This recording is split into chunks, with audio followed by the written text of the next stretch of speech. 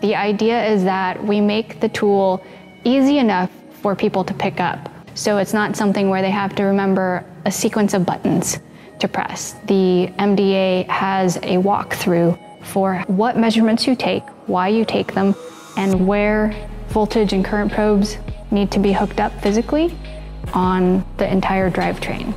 The biggest challenge we face is we have several different types of drives here at the plant. Didn't take me very long to get familiar with how to operate it. It's easy to hook up. It gives you the directions on how you need to hook it up right there on the screen for each test. And you can save a report and capture every screen that you're in. It gives you some good data on both the drive and the motor. I really like that aspect of it.